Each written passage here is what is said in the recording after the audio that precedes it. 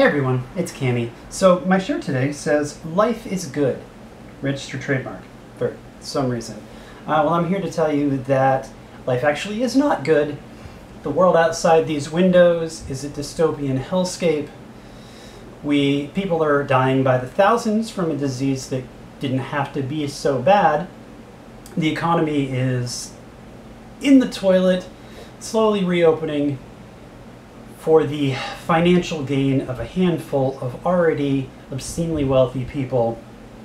The United States is a failed capitalist experiment run by just the world's dumbest fascists. But that is only a small part of what we're talking about. Or we are talking about a tiny sliver of that dystopian hellscape. Also, I'm still in the process of moving, so my hair's up, my nails aren't done, no makeup, whatever, it doesn't matter. I was planning on doing this video earlier this week, but then an episode of Samantha Bee, or Full Frontal with Samantha Bee, was posted on YouTube, and her team did almost exactly the same thing that I was planning on doing. So I thought, whatever, I won't do this video, I'll set it aside, and then next week I'll pick up with my 2-month HRT update. But then I thought, no, this is the kind of thing that really needs to be said. The more voices saying this, the better. So I don't care that I'm only saying this to my literally tens of subscribers. Fuck it, it doesn't matter. It needs to be said. We are deep into the 21st century, so I cannot believe that I have to say, maybe we shouldn't be murdering black people. Like, how do we live in a society where that's still a fucking problem? The Civil Rights Act was passed in 1964. 56 years ago. Yeah, 56 years ago. That's mind-blowing that this is still a problem. But it's not just a problem, it is a huge fucking problem. There are mass protests outside in my small city all across the fucking country right now because black people are being murdered by the police. People who are here to fucking protect us. I have a friend who goes on quite a bit about all cops are bastards. Although when I see that acronym, my dumb shit fucking brain always says, assigned a cop at birth? Anyway. I want you to go ahead and buckle up because I'm about to go on a long, angry, extremely depressing rant, which admittedly is kind of on brand for me. So we'll start with some statistics.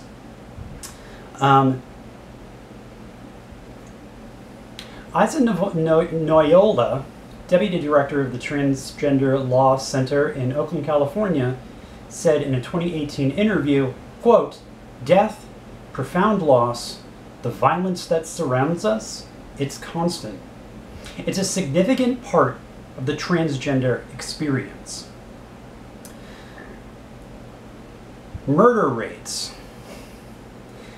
I went with murder statistics and not assault statistics for a very important reason that I will get into in just a minute. So murder rates. In the United States, the murder rate is roughly 1 in 20,000. For men, that rate is only 1 in 100,000, despite the fact that 90% of the people doing the murdering are men. The murder rate for women is roughly 1 in 19,000. The murder rate for trans people is roughly 1 in 19,000, roughly the same rate for women. But when you consider the fact that only about 3 or 4% of the population is trans, that is still a dramatic number of people. The rate for trans women goes up to 1 in 5,000. For trans women of color, that rate goes up to 1 in 2,600.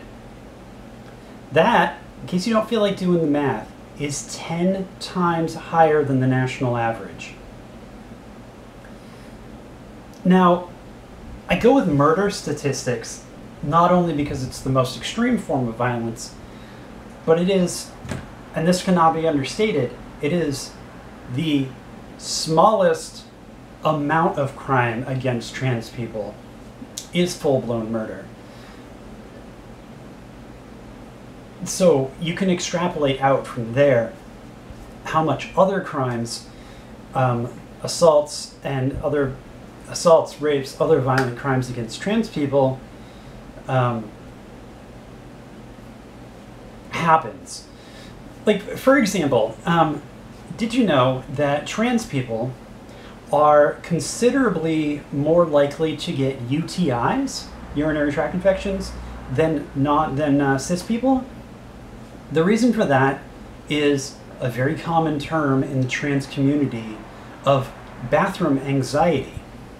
Trans people are more likely, considerably more likely, to hold having to go to the bathroom while they're in public places until they get home because it's safer.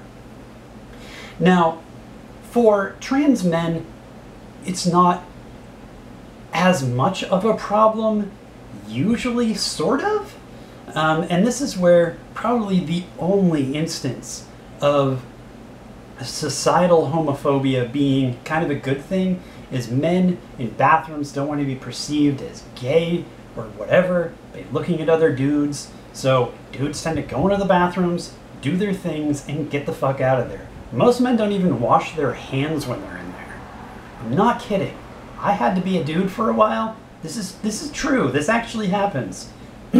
So, for trans men, they're less likely to be harassed. However, for trans women, there are large parts, or large communities of trans people where this is not an exaggeration, but to pass is to survive. If someone is considered to be, or somebody is perceived to be trans, there are still many parts of the country where a viable defense strategy is trans panic. That's a temporary insanity upon finding out that someone is trans, at the possibility of being hit on by someone who is trans. That will get people off fucking murder raps. Thankfully here in Maine, that's not a thing anymore, and hasn't been for a long time. But generally speaking, Maine is an extremely open and accepting place, so these statistics are national averages, whatever. It is not uncommon for the bathroom thing. So trans women, if they are forced to use a men's restroom, let me back up a little bit. Trans women allowed to go into a women's restroom if they may get some dirty looks or whatnot, and it is extremely uncomfortable. They may be yelled at. I did a whole video about TERFs and transphobia online that I experienced, which I've had considerably worse since then, but that's beside the point. So yeah, trans women will get harassed in women's restrooms. If trans women are forced to go into men's restrooms, well, that's when the homophobia really ramps up and starts to become extremely negative, because it is really common for trans women to be harassed or assaulted in restrooms. Like, really bad. Anyway, I wasn't planning on talking about bathrooms very much, but rant. Anyway, so, where the fuck was I? Yeah, murder rates. So, we talked about murder rates instead of assault rates because there's not a whole lot of data about violent assaults. So that would be just being beaten up or raped, all relatively common, unfortunately. More than half of trans people who have been polled have reported some sort of extreme violence against them.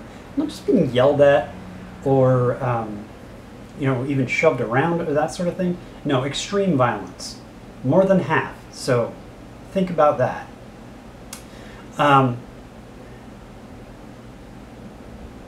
Right. So here's where we get back to the assigned cop at birth. The all cops are bastards. So I want you to imagine a situation. If you are trans, you probably don't need to imagine this because it has likely, or something very similar to it, has happened to you. It's also entirely possible if you are some other part of the LGBTQIA, whatever community, these sorts of things have likely happened to you or someone very close to you. So think about this. Put yourself in this situation, especially if you're not trans. You are out one night, you're walking yourself home, and you get harassed. Some drunk frat boy douchebags start yelling insults at you. You just kind of say, whatever, fuck them, keep your mouth shut, and move on because you just want to go home. Well, they don't take that. They surround you, stop you, and proceed to beat the ever-loving fuck out of you. And then just fuck off and leave.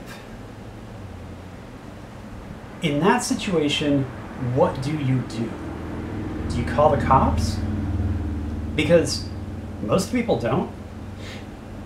It is estimated that over half of these types of situations or violent assaults go unreported. Which I think I already said, but whatever, I'm ranting. Over half of these go unreported. So, do you call the cops? Probably not. You probably instead go home, get cleaned up, and cry yourself to sleep, hoping like fuck that you are not one of the 40% of people who come out of attacks like that with permanent disabilities. I'm not talking about people who come out of it bruised or hurt for long periods, or even like scarred. No, permanent fucking disabilities. Blind in one eye, a leg broken so you can't fucking walk correctly for the rest of your goddamn life for the simple crime of fucking existing. So do you go home, do you cry yourself to sleep, and do you get haunted and horrified by that experience for the rest of your fucking life? Until it happens again. To quote someone on Twitter that I saw just a couple months ago, she posted something to the effect of, trans people be like, I'll try to keep my PTSD a little quieter for you. This just... I did one about childhood trauma. I'm not going to repeat too much of that. That is also a problem. But that's not what we're talking about right now. So to bring it back around, why don't you call the cops? Before we address that, let's talk about another more common scenario. Assault in the street is only 1 in 4. The vast majority, 75%, happen in people's homes. Part of this is hate crimes. This is people being followed home and attacked there. There were 2 people in 2018 alone in Texas who were locked inside their homes as their homes were set on fire. And they were burned alive in their own fucking house. Anyway, imagine going on a date with someone. Dating while trans is a fucking nightmare for so many reasons. But a big part of it is you go on a date, you go to someone's house, and it turns out they were not into you, they just wanted to fucking murder you. Or smash you to pieces and leave you outside. Most trans murders are bodies that were just dumped in the street afterwards. Shot, beaten, whatever, and just left there. Or, as is the case in a lot across the country, stuffed under a hotel bed. You know, because that's another place that people go for some intimacy after a date. But police. Why don't you go to the police?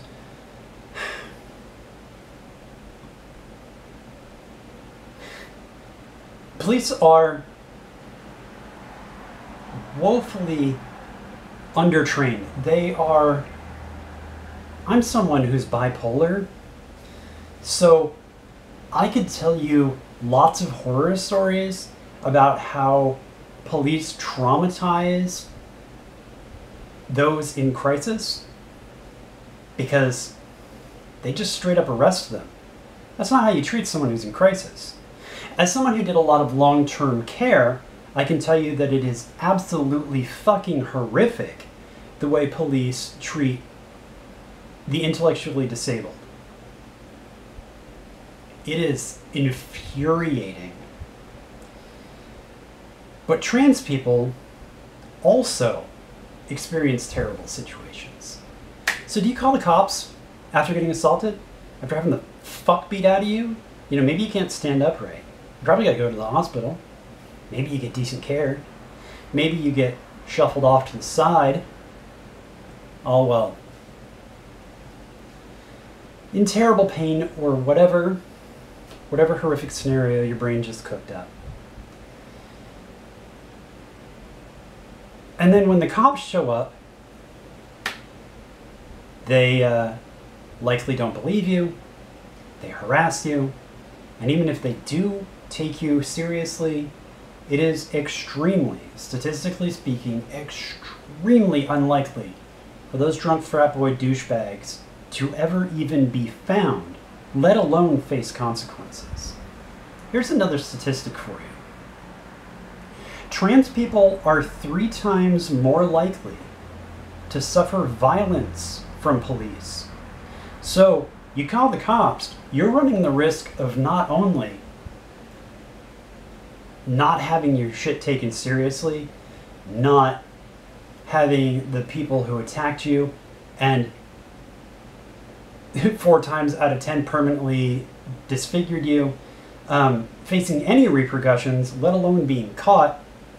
But you also are more likely to have the cops just fucking pile on and make it worse. 3 times more likely to face police violence. So fuck the cops. Seriously. There's so many things the cops are ridiculously inappropriate to be called on to be used in that situation, in that scenario.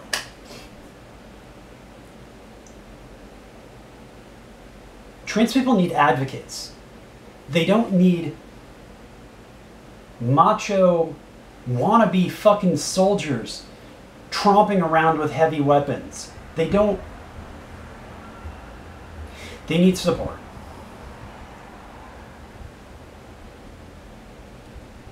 The city where I live, it's a city of less than 80,000 people, yet my police department has a fucking tank.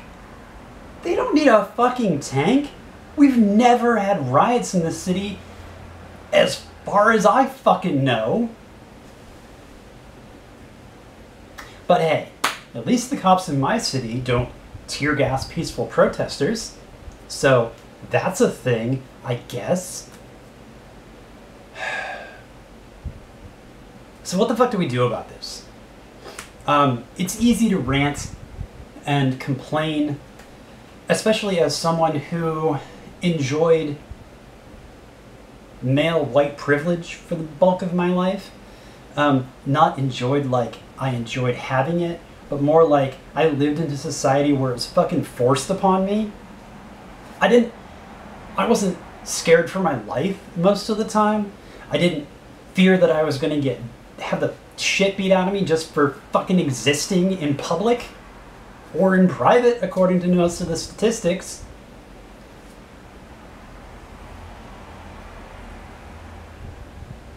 But it's a fucking problem. And what do we do about it? Well, Keep protesting. The protests are working. The Supreme Court actually upheld a ruling, it was either this week or last week, I don't remember which, that trans people are protected by the Civil Rights Act. Again, 56 years ago, we are actually protected in the workplace from being fired. So it's pretty limited, but I'll take what I can get at this point. Anyway, keep protesting. If you can't get out to protest, it's June.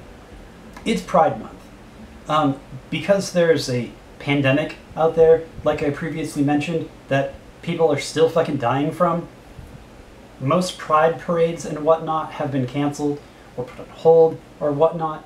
But I want to remind all of you that the reason Pride exists is because a black trans woman threw a fucking brick. If you don't know much about the Stonewall riots, look it up. It is an important, extremely important part of our history. Not just as trans people, but as just people. Look it up. Don't watch the movie. The movie had extreme whitewashing. Instead of a black trans woman throwing the first brick, it was some random white dude. Anyway.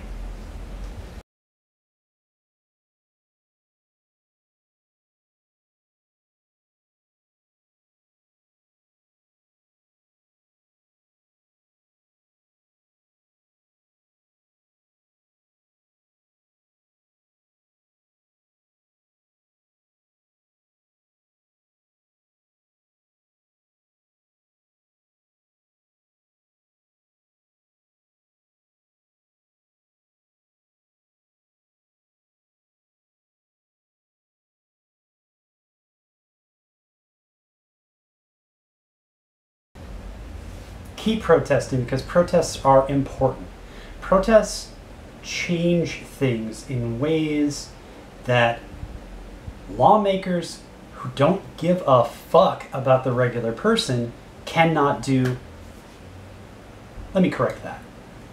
Not cannot do, fucking won't do. I live in Maine. One of my senators is Susan Collins. Remember when I mentioned the dumbest fucking fascists on the planet? She certainly qualifies. Here in Maine, speaking of fascists, as a little tiny mini side rant, we recently got rid of the rest of our fascists. We had a fascist governor, senators, and representatives. We finally got rid of them. Except for Susan Collins, she's still hanging around. Hopefully not for too much longer. Mini rant done. Go protest. If you cannot personally go out and march in the streets, if it's not safe for you to do so, then there are lots of other ways. You can make internet rant videos, which is what I'm doing today, right now. You can support any of the groups that are out there supporting the protesters. There's bail funds and so on and so forth. There's the ACLU. That's the big one that I always go to because they are right on top of civil rights issues and civil liberties, which is right in their name. Anyway, the biggest thing you can do, and this is a thing that I have said numerous times, this is a common refrain for me, the biggest thing you can do is be part of the conversation, to talk to people, to understand what other people are going through. Before I realized I was trans, I didn't realize how bad the statistics were. I knew trans people were treated differently. I knew we were often victimized, but not to the extent, not trans women of color being 10 times more likely to be fucking murdered by police.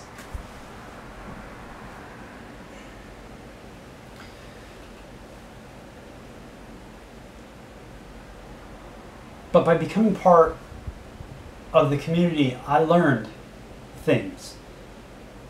If the conversation had been broader, I would have known it a long time ago.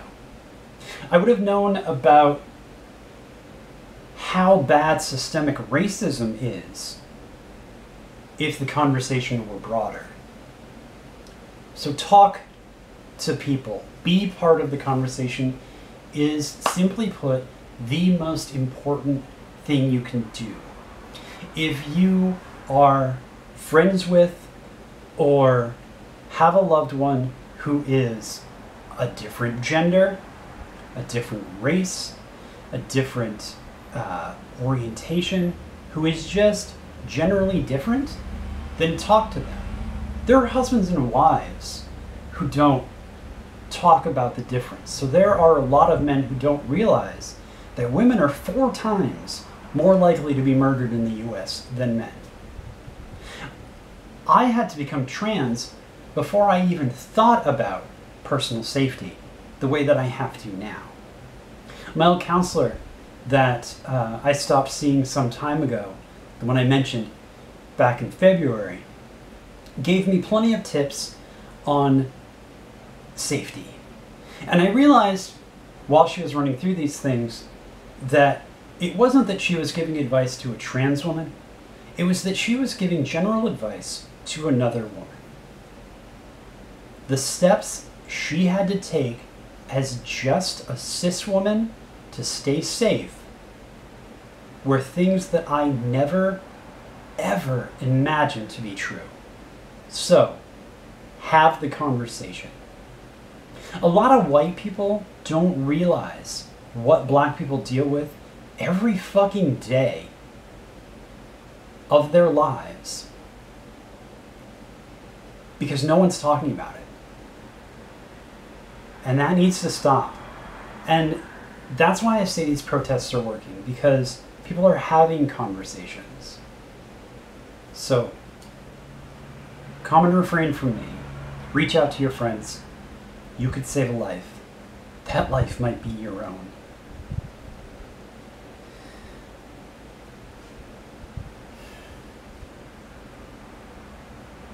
I'm going to leave it there.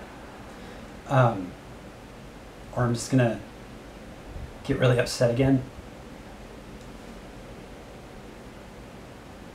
Yeah, I'm going to leave it there. So I just noticed that my camera shut off in the middle of my outro yesterday, and now I get to reshoot it, which is fine. I was crying the whole time anyway. So, the YouTube stuff. If you like the video, go ahead and click the thumbs up. Share on social media if you dig it. It really helps the channel out. If you find value in what I do overall, I invite you to subscribe. You can check out any of my other videos, either over here or down here, depending on what platform you're on, whatever, you know how YouTube works. I'll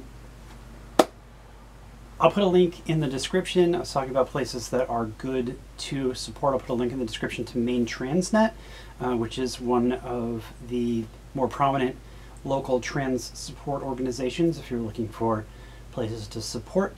If you have the money, and only if you have the money, I'm still running the GoFundMe to pay for my laser hair removal. Every time I do one of these videos, I'll put $20 of my own money in it, so eventually we will be funded, and then I'll be able to get that taken care of. Speaking of money, I also started a Patreon. For a couple bucks a month, you can be part of all of this. The money goes towards supporting this channel and supporting my other channel, as well as independent movies, which I'm going to be getting back into doing again. So yeah, I will see you guys next time. Remember, I love you. You're valid. Wear a mask, wash your hands, bring an umbrella, stay safe, and of course, we got to fight the powers that be. I'll see you guys next time.